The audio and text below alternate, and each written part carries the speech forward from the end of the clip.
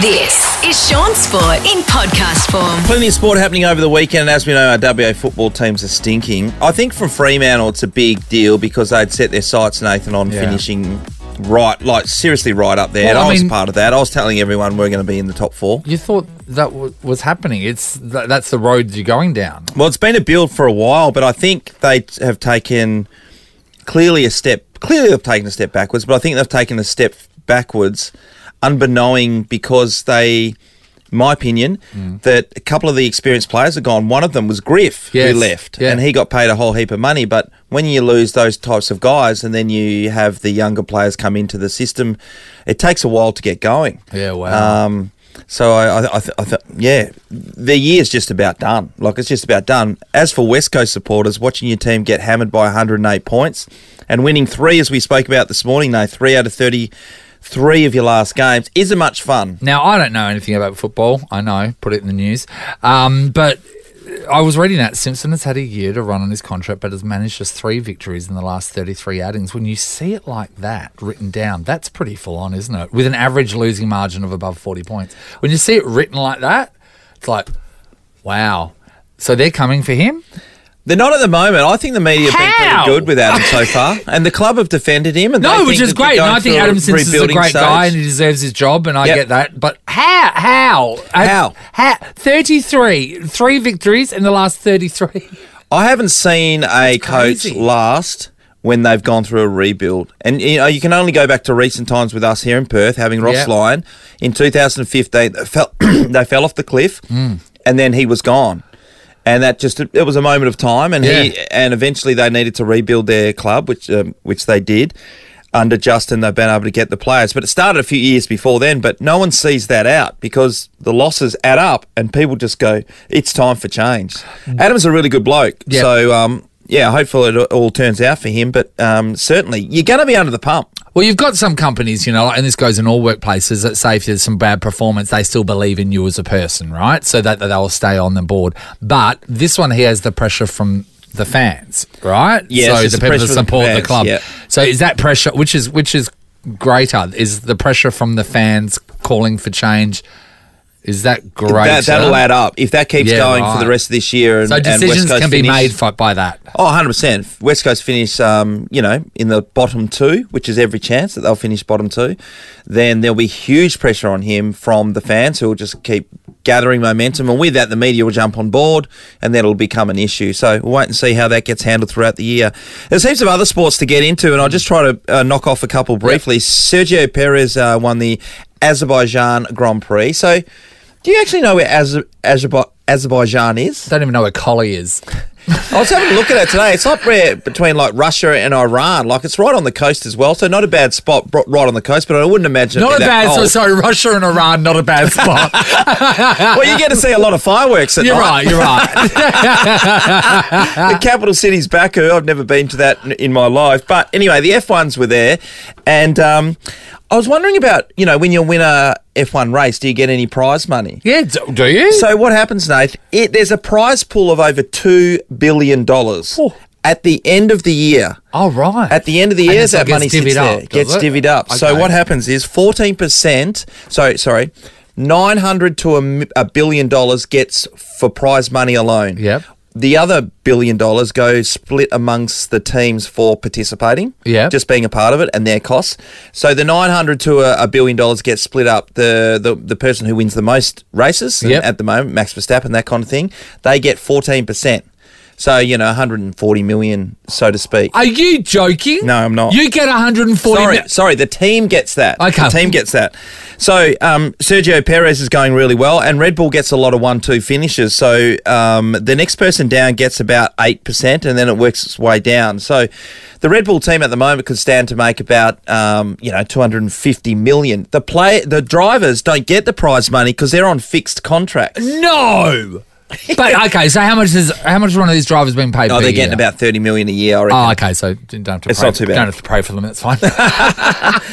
The Live Golf finished up in Singapore yesterday, Sentosa Island, which I know a lot of WA people would have gone over there and played. Beautiful course. I did iFly there. Oh, yeah, you like Sentosa Island? Yeah, I have my iFly license. So. Do they have the big Lego stuff over there? And You know what? I've been, and I'm going to say yes. Okay, thank you. Don't know. Taylor Gooch, who won the Adelaide Live event, also won this one. So it's never been back-to-back that a Live golfer has won a tournament, and there's been 13 tournaments so far. Anyway, so he pocketed another $4 million US. So his prize pool for playing 13 tournaments in the last year and a half so far is it's 19.6 million US dollars. So about 25 million Australian dollars he's won already by switching from the PGA Tour to the Live Tour. Mate, you know what? I'm really happy anything good that happens for him, because being given the name Gooch and then trying to navigate the life with that, like you probably wouldn't align success with the Gooches. The Gooch. And look what he's done for the Gooch line. Well, they're absolutely killing it at the moment, and he's going to cop a lot of heckling from the crowd, no doubt, but 20 million, who cares? Shauns Sport in podcast form. We are joined by Matthew Pavlich. Of course, you can see him on 9 News Nightly, giving us a rundown on the sport. There's been plenty of happenings, Pav, but you did mention junior sport. Oh, yeah. This time of year, Nathan, because it's the winter sport brigade jump in, as is netball and hockey and footy get underway. It is the most busy time of all time. Before you guys get stuck into what you're about to tell me, which was probably 300 hours of driving and waiting around, you know there's people out there without active children that aren't part of any team? But they still have activities across the weekend. There's some kids out there that don't do anything that's outside. And imagine their parents; they're not in the car. But they might have fuel and worrying about team meets and surely there's training. a play date or not this kid I'm talking about.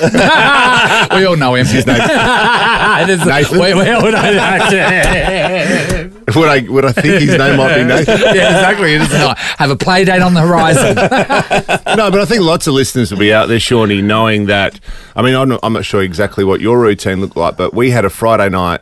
So my daughter, her first entree into footy, she hasn't really shown much interest into playing footy before, but I think her mates have convinced her to get a part of this Year 5-6 team. Yeah, right. The Swanee Tigers have started last year. Drew Banfield actually had a daughter last year play in the team, and it sort of Willow created some great atmosphere and enjoyment, and so it's become a thing. There's two Year 5-6 team girls, which is awesome, and they're so enthusiastic and they're into it, and it's great. So that started Friday night. It rolled into our son's basketball Saturday morning, 8 o'clock. It then went to we had to split, we had to divide and conquer. Lauren went to Harper's basketball. I went to Will's soccer, and then I went basically straight to the Eagles and Carlton game, and worked all night. And then woke up and coached the Year 3 Swanee Tigers yesterday morning at 8 a.m. Against North Beach, which was good fun. So our son Jack played in that, and then where did we go after that? I can't remember. Then we went to our daughter's Wobble basketball. The Perry Lakes Hawks. And Wobble? Wobble. What's Wobble? So that's a state league. That's like a state combined. Western Australian Basketball League. I've never heard of that before. That's great. So I love the Wobble League. She played in the under-12s down there at Hammy Hill, actually. They played Coburn, and then we had a little bit of a break to come back and try to sort some sort of household duties or put the feet up for a minute. Put the roast lamb on and the veggies on, and then we went to Claremont Oval for Harper's. So she played at half time yesterday. So we're exhausted. I'm not sure what yours looks like. I'm not asking to go through it all. Can I just say quickly, and this is to all modern parents, I feel for what you go through, because back in the day, no one cared if our parents didn't go. That's right. Literally, you would play a sport and you would never see your parents there. They wouldn't take you there either. You would have to ride your bike at 10 at night because they didn't care where you were. And now it's all like about being present and being part of all of it. Oh my God, it must be exhausting. No, you're exactly right there with all that kind of stuff. But ours is the same. So Sonny's playing netball, footy on the weekends. Different days. Ollie's playing, Lachlan's playing. Cooper's doing stuff at school still because he's doing musicals at there. But anyway, in between that, I was supposed to do the scoring and the timekeeper at the netball, but I didn't know how to bloody score. I'm just throwing into it. Yeah, so I'm going up to Paul Hazeby's wife, Nicole. It's a goal. They've got a goal.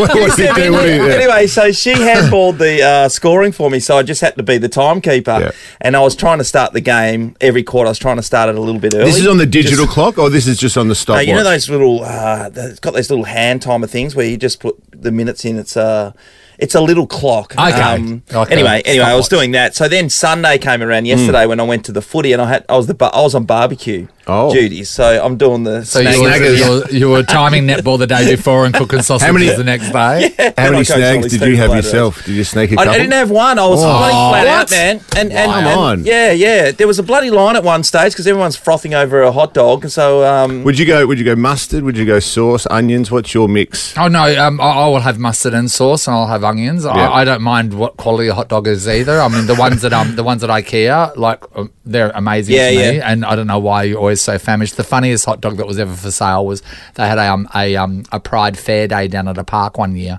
and they had a hot dog stand there, and the guy went, a hot dog's like $2 or whatever, and I said no worries. So we went and got 2 hot dogs. As he turned around to go and get the sausages off the hot plate, he had arseless chaps on. And there was just something really sobering about the purchase after that. Let's just say it didn't go towards my mouth too quickly. Believe it or not, Shorty had those same chaps cooking the barbecue. No wonder there was a line. Oh, Jesus. It's a thankless job, some of this parent volunteering stuff. Yeah. As I'm trying to get over the chapless for a minute, but it is thankless. Even yesterday, so one of our parents, the Oval, where the kids are playing footy, the dogs are running around beforehand. There's dog turds everywhere on the field. So one of the parents has gone and got a couple of bags, and they're going around making sure that the Oval's ready for our match. So all of that stuff, it's parents, they're volunteers. So it's a shout out to everyone across there or out there who's had to do that across the weekend. Hey, we're going to get you to stick around, Pav. So really? Okay. Yeah. Because I cannot have this stop. It's unbelievable. More Pav very soon. Shauns Sport in podcast form. Shauns Sport in podcast form. We are catching up with Matthew Pavlich as we speak. You can watch him on 9 News tonight. And why wouldn't you, Shaun? Yeah, why wouldn't you? Absolutely. Pav, there's been news out of the AFL world with Andrew Dillon being announced as CEO. He has been, yes. Long awaited announcement, this one. I think everyone for a long time thought Andrew Dillon was the most likely successor to the role. Gillon McLachlan announced he was going to step down quite some time ago, and there's been a lengthy search for a replacement. I think they went externally. They sounded out the general market and eventually landed on the person who I think everyone internally, in terms of the industry, clubs and people that work and know Andrew and know the AFL, think he was always the right person for the job. But I think it was getting to a point where they had to do something quickly. Otherwise, I mean, there's been some movement anyway within the AFL executive. David Stevenson, Travis Auld, there's some noise around, have already left the executive. So there's going to be change because of what's happened. But finally, Andrew Dillon, I think it's a good announcement. So is Gillon going to something? Well, this is an interesting thing. There's been lots of talk across the last 2 or 3 weeks that he may be staying on in some capacity. Now, I don't know if that is accurate or not, but the longer this goes and the more you keep hearing and speaking to people, it sounds as though that could be possible, that he won't be the CEO of football as such, but he might, some of the more strategic things that get done in the industry. Tasmania is getting close, obviously, with the announcement over the weekend. The CBA is not quite done. AFLW, there's some stuff there. Concussion, there's lots of big broadcast deal and media continues to, obviously the deal was signed a while ago, but there continues to be work to be done on those big strategic projects. So perhaps, I'm not saying this is going to happen, but perhaps he kind of moves into a different role, an adjunct, if you like, to the commission, and Andrew Dillon and a few of the executives, new people that come in and run football, so to speak. So you don't know what's going to happen there. That's the gig you want, because you left the field, you're not copping any heat from anyone, and then just getting paid. What's a drop in the pay though? What would he be on now? What do we reckon, ballpark? Well, he's on 2 millions. plus. Yeah. 2 plus? Yeah. They get bonuses every year, stuff like that. And bonuses? Pretty sure they do. About the same as you, Nathan. Oh, that was my first year. Is that before or after tax? No, I got no money. Sean's got I don't know exactly. Mansion. Don't know exactly what's going to happen. I think Gil, who's done a wonderful job, and his legacy will be significant for the game of AFL, and I think he should be absolutely celebrated. I think he'll probably go on to something else, but there has been some talk more recently that it could be that left of field opportunity to work on some of the bigger projects. Interesting. Yeah, I reckon that will work out well. Or that'll work out well for him. Pav, just before we let you go, we've had you for quite some time. We haven't I have to take this chain off my leg. I can't get out of here. No, check the other leg. There's another chain. Okay.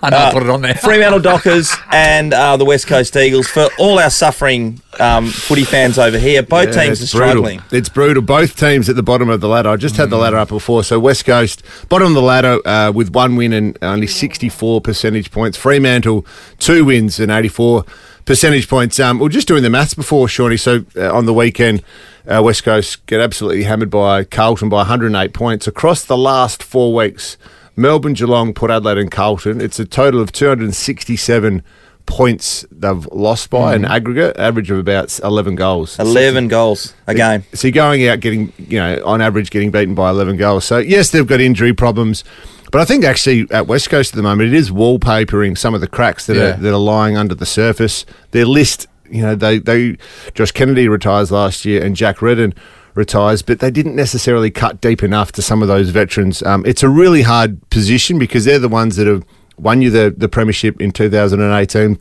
They're the ones that have been your warriors for a long period of time, and I'm talking about Nick Natanui, Jeremy McGovern, Jamie Cripps, Elliot Yeo, so on, Luke Shuey. Yeah.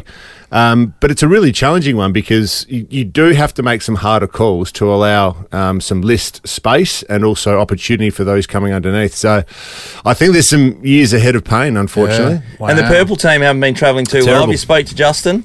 I haven't spoken to Justin. No, I haven't. Look, they've been... I think what happened in the early part of the year, defensively they were still rock solid. They were still good behind the ball. They weren't bleeding scores.